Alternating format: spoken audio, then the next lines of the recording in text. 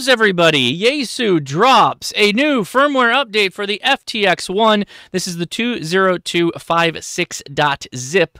There'll be a link in the video description, but if you end up with the firmware update information, you will find that too. So what's in this bad boy? Well, a number of files for the different logic bodies that are in the radio, but what is in it? Well, it adds APRS message functionality. Shout out to KM4ACK. I'm sure he's excited about that. It supports the ATOS 120 auto-tune. That is fantastic. It says Optima, so you got to have the Optima. Displays the selected HF antenna connector number at the top of the screen. Very nice. Improved APRS beacon reception sensitivity. Also, shout out to KM4ACK. Fixed an issue with the GPS coordinates not being displayed correctly. Excellent. Improved improved noise blanker characteristics, and fix the issue with volume not being adjustable while CW message or voice screen is displayed.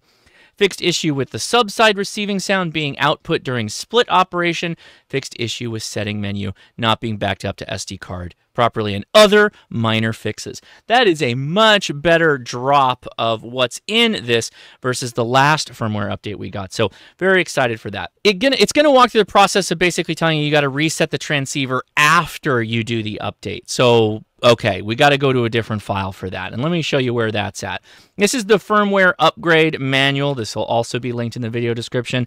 But the basic thing is you're going to take that zip file, unzip it, and where you're going to place those individual files in the root directory of the FT-X1. So you will need an SD card that has been formatted by the FT-X1. At least that's how I did it. I loaded an appropriate sized card, and yeah, the largest this thing can take is 32 gigs. So go buy yourself a really cheap 32 gig card, or go through your junk drawer, I guess, and get one. Anyway, you're going to place the SFL files under the FT-X1 directory. Just bare right in there, kind of as it shows right here. And then you're going to place it into the radio. And when you pull up that view, you're going to see a lot of SFL files. Like I said, you're just going to unzip the contents of that zip directly into the FTX directory. And then eject it from your computer. Do it safely and securely. Hit eject. And then place it inside your FTX. All right, we're going to long press. We're going to go over to the right a couple of times under extension setting. We're going to scroll over to soft version. And yeah, this is an old version of the software here, so we're going to make sure we do an update to that. Check that before go ahead and doing the whole process, because you don't need to. And then under SD card, we're going to do a firmware update. So let's click that. Whoops, important step. If you have version 1.00, then you need to start at step 4. If the main firmware version is different than version 1.00, proceed to step 11. And what is this having you do? Well, step 4 is having you simultaneously press some buttons and then go in and do a firmware update via this firmware kind of splash screen on boot. You need to make sure you do that first if you are on version 1. So make sure you follow this directly. Make sure you do not click those check marks and then hit update. Once you finish that, then you can go through and do the rest of it, which is to go through the extensions. So yeah, as mentioned, go to extension, SD card, firmware update. It's going to do some file checkitudes, and then make sure you select all of these and then hit update. And then let it do its thing. If you didn't know this about firmwares, do not let this radio restart. Do not turn it off. Do not power it off.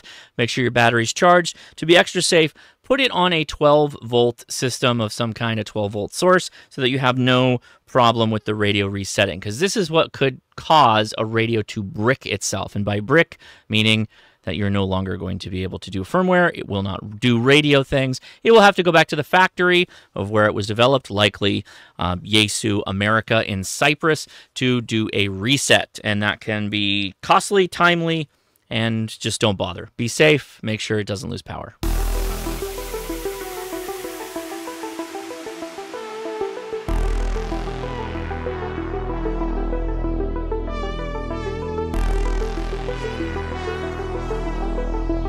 Now that the radio has reset itself, it does say you need to do a factory reset on this, and there's a quick way of doing it. So you hold down power to turn it off, and yes, it makes you think that you're good because it resets itself. But if you hold down back and fine at the same time while powering the radio on,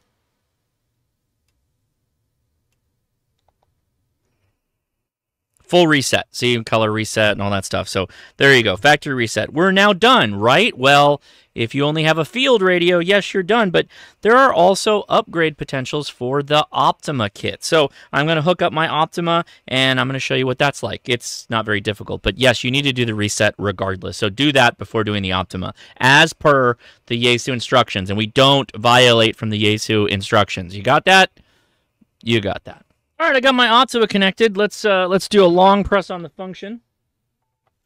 And we'll go down to forward, extension settings. And we'll go to SD card. And we will go to firmware update. Ah, look at, there's a new opt thing. So we're going to unclick display. Make sure it's all off. Only have opt selected.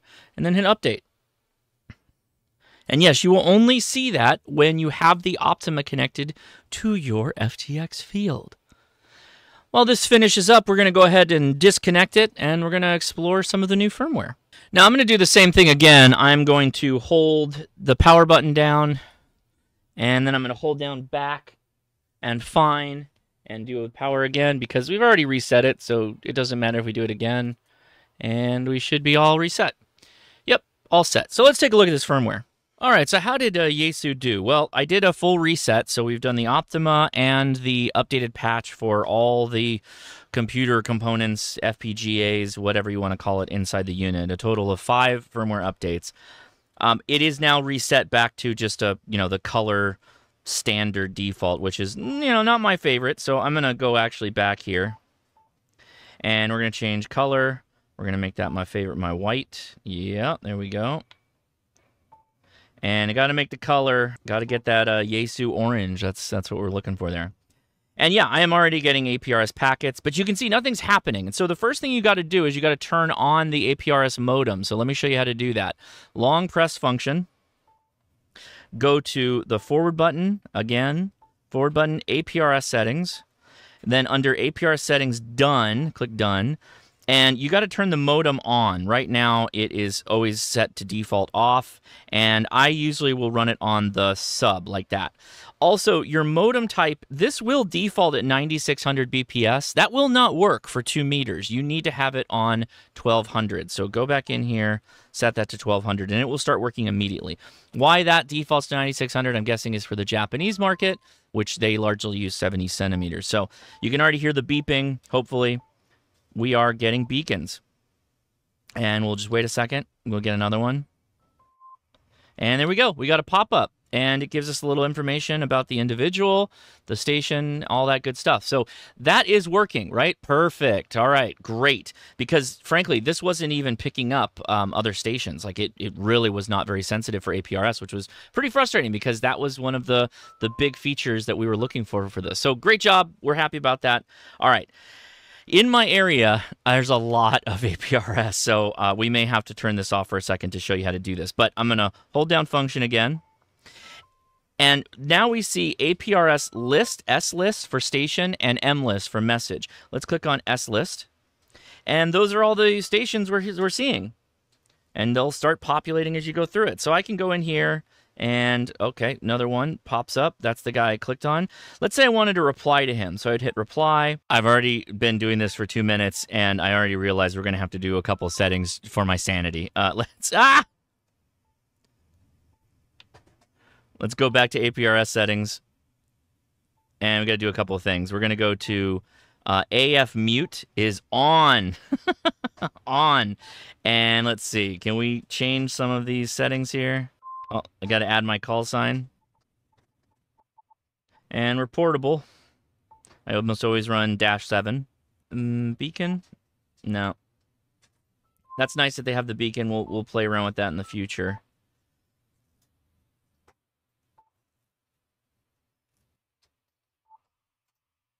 Got to turn that ringer off on receive. So I went to ringer. RX off. We don't want to hear that. Messages, though, I do want to see. If I send a packet, I do want to see that too. But I don't want to get all these beeps from all the stations that keep coming through. So let's go back. We'll go to station list. And yeah, tons of stations. So let's just pick one of them. I don't know. And we'll say reply. Now, the cursor's up there at the top, which hopefully you can see, and I'm going to hit the function button to edit that, and I'm just going to say test. Or let's just say hi. And then I'm going to transmit it. Okay, so it was received. That doo-doo-doo implies that it was sent. It went through a digipeater.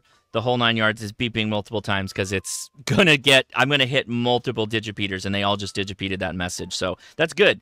So we got a whole thing went out there for a message. Very nice. Now I went back to APRS filter under APRS settings and under pop-up. That's too long for me. This 10 seconds. So I'm gonna drop that down to 10. My packet is off. I don't want that on. I'll leave that. Ringer, like I said, I had that there. Message function, we can leave that alone, or message filtering. Station list, we can receive all those. That's fine. You may want to sort that out later, and list setting by time. So yeah, there you go. Okay, good. Now something else they added, they improved NB characteristics, which is noise blanker. So I'm kind of curious what that means. So let's go in back to noise blanker, and we'll bring that up a bit.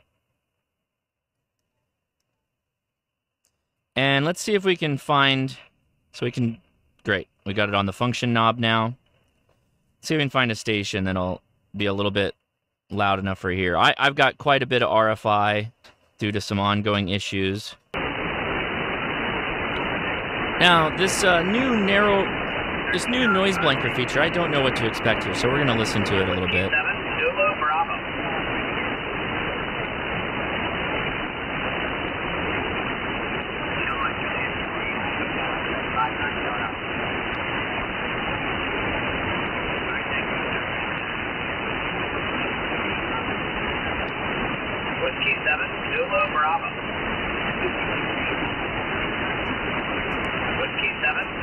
That's noise blanker off. Not much of a difference to me.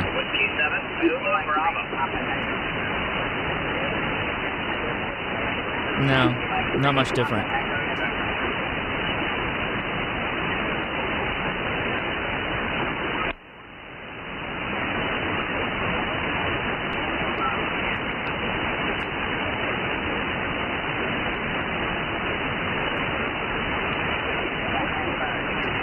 Here's a DNR on.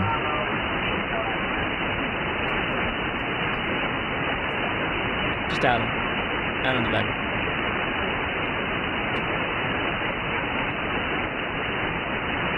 DNR's good, although quiet.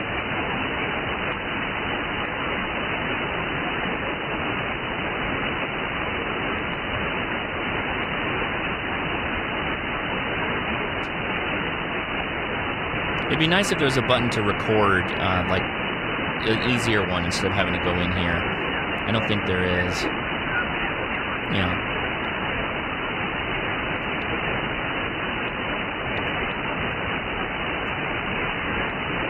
And we stop. All right, so what do we think, everybody? I think this update is exactly what was needed. I think that there's probably still some more work that they can do, and the more they do, the better it's going to be over time. There is a lot to like with this radio. The initial complaints, I think, were all software related. I felt that the APRS thing had to be fixed, and I guess Yaesu agreed as well. So there you have it. It is working. I think the firmware update functionality here is very straightforward. It's very easy to do. If you have one of these, you should definitely go and do that because it will unlock more features for your radio, which is exactly what you want. So I'd love to hear your comments, what your thoughts are on the FT-X, but also if you do end up doing the firmware, what are your thoughts on some of the improvements there? I'm Josh, KI6NAZ. If you enjoyed this, give me a thumbs up, and until I talk to you again, 73.